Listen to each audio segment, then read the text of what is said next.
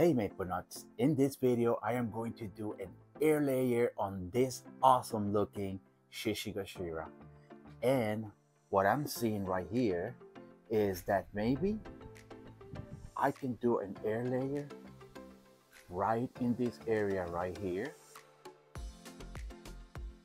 Okay, let this grow out some more. Maybe it'll throw a couple of buds here in this area, and we'll see how it's going to look here. In the future, I may consider doing an air layer down here and get another tree out of this section right here. So right now I want to get this section out and see if I can make a new tree right here. So let's do this. Guys, some of the tools that I'll be using to do this air layer and this awesome looking Shishigashira would be a knife, some alcohol with some paper towels to disinfect all the tools, some wire cutters, bonsai wire,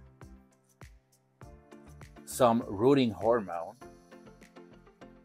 a brush to apply the rooting hormone, a piece of plastic or a Ziploc bag, in this case, a marker to mark the date.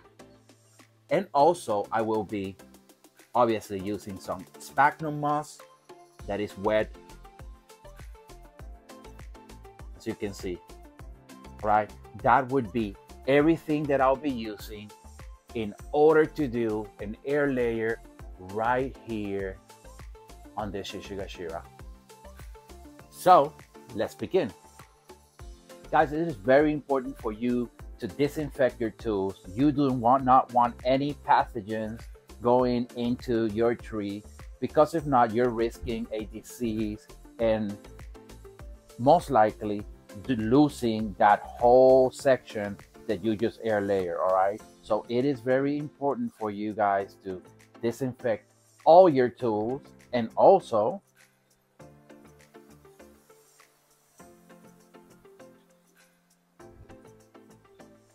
disinfect the area where you are going to be air layering. So all this area right here where I'll be making cuts, disinfect all this area right here.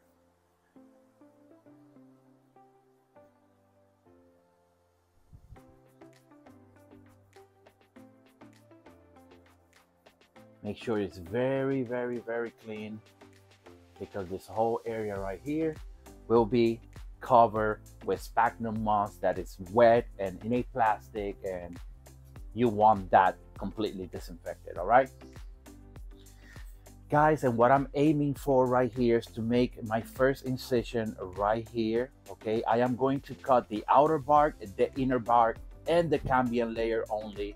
So I'm going to make an incision right here and right here, and I'm going to remove all that out and leave the rest. All right, so let's go ahead and start doing.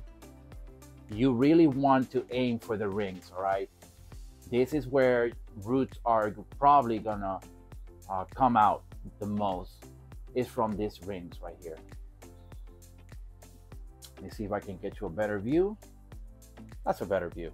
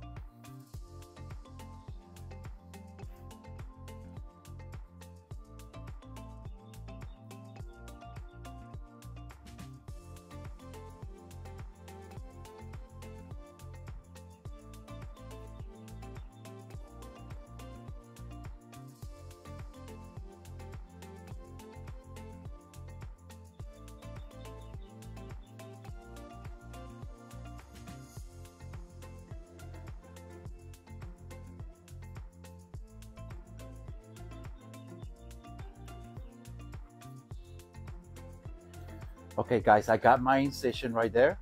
Okay, now the next step would be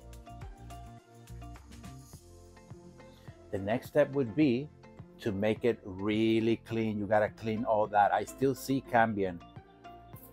I don't know if you guys see that. Let me see if I can put it right here in the center. See that right there? Okay, you have to make sure that this is thoroughly clean, guys. I buy other kind of square looking knife and just basically just scrape it. You see, it all comes out. You just scrape it.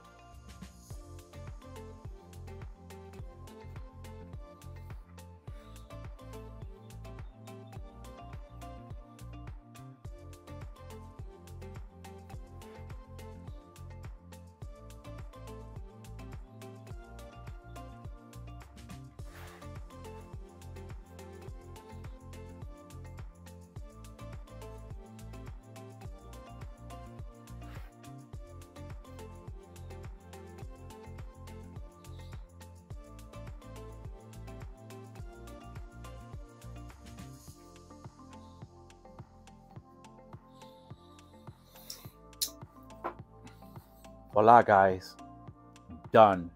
Now I need to apply rooting hormone on this whole area right here. Okay, I will be applying a little bit here as well, but where I really want to apply rooting hormone is all this area right here.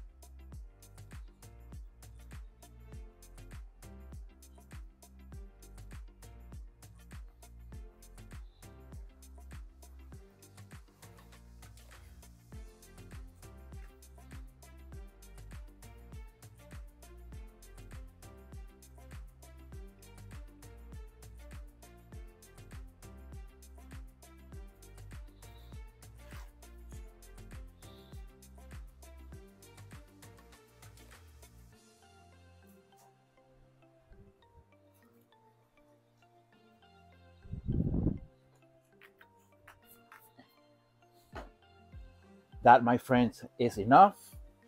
Our next step would be to grab the sphagnum moss.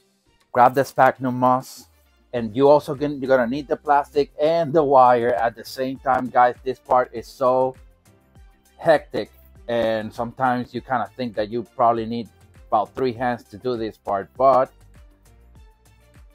you work with what you got, and you don't have 3 hands. Remove all the excess, the water excess. You don't want that like super wet. All right, just remove the water excess. Right, it's humid, and this is what you want, humid.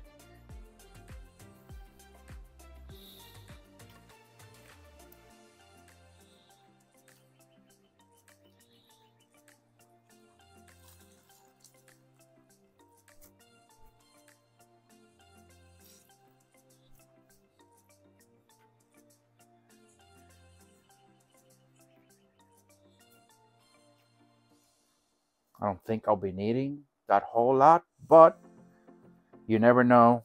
Let's just put some here in the paper towel. Boom, right here. So now you got your plastic right here and your sphagnum moss. And let's get to work, guys. This part sucks so hard. I hate doing it. I believe this piece of plastic is just a little too much. So I'm gonna cut it.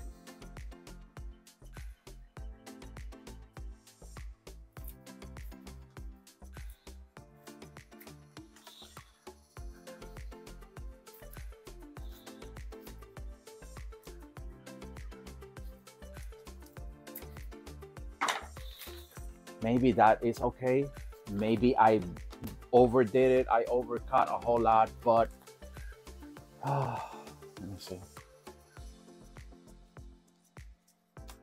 Not really. I don't have a whole lot of space there. So let's do this. Make a like a section, like a highway to there.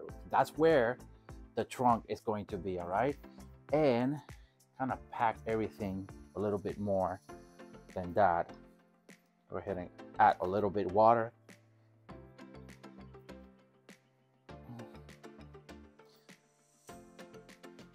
Like that, right? You're gonna put it right there and you're just gonna wrap it around right there in a ball. And guys, Shishigashiras are very brittle trees, and if you hear a click, I broke a branch.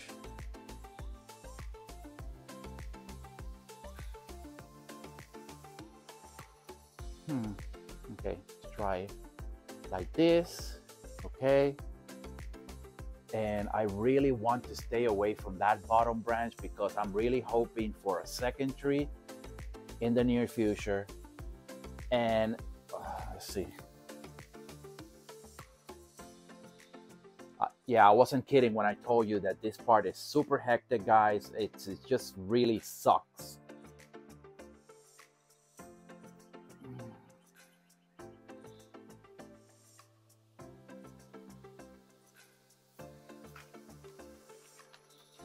Now to add the plastic.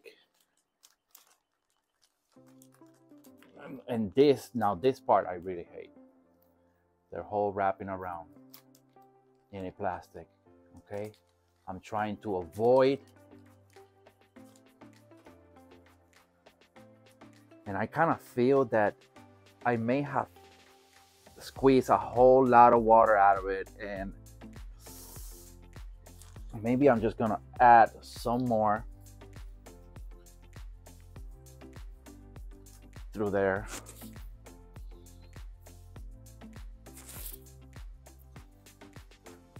Yeah, I think that's good. All right, we have that.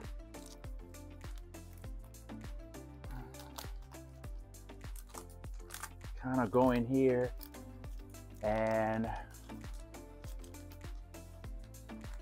now that we have the bottom part, now we need to focus on the upper part of this wrap.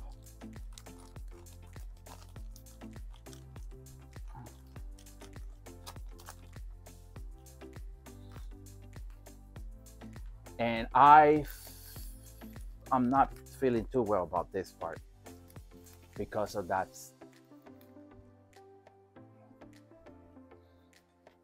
There you go, already damage. There you go. Okay, we're getting somewhere here.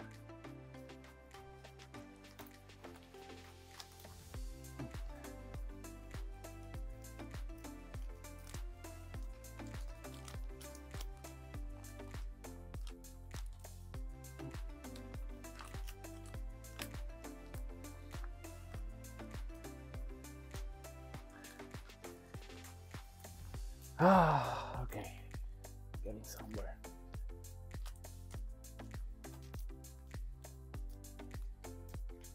Okay, guys, now the wire part.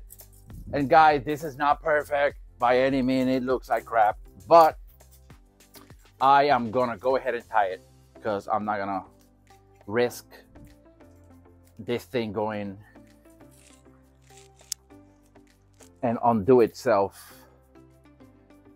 So I'm just going to, right now, I just need to wrap this wire around. And guys, this is where I tell you, you need 3 hands for this stuff. And I live by myself, guys, and well, this is what I get.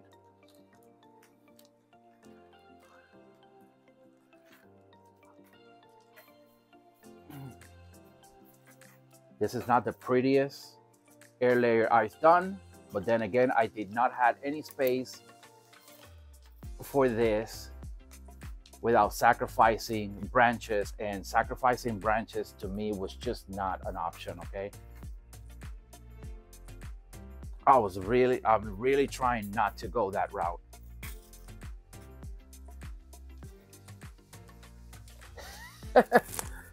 All right, so let's go ahead and cut some of this like, I don't know,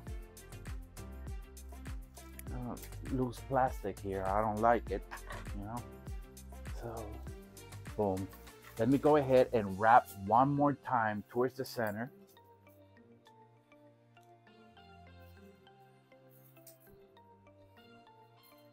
And what do I see on the bottom? I see a hole, and that cannot be there, guys.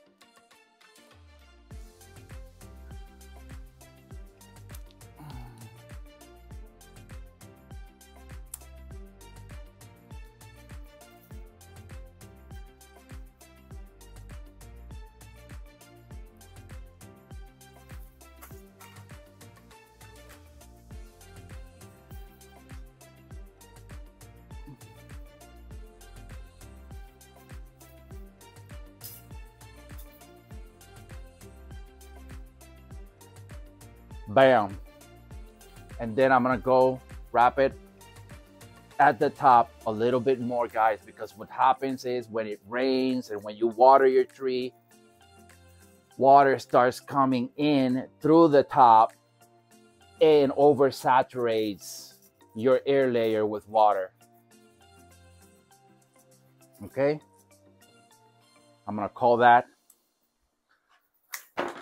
I'm gonna call that an air layer, right, guys? It's an air layer. It's technically an air layer. All right, so it's not the prettiest air layer you're gonna see around, but check that out.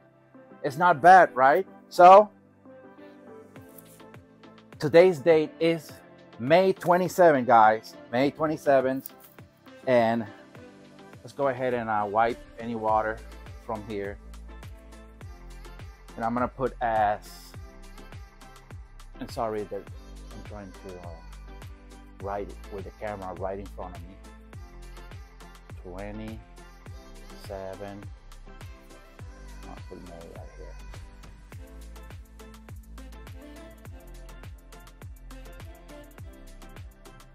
Voila.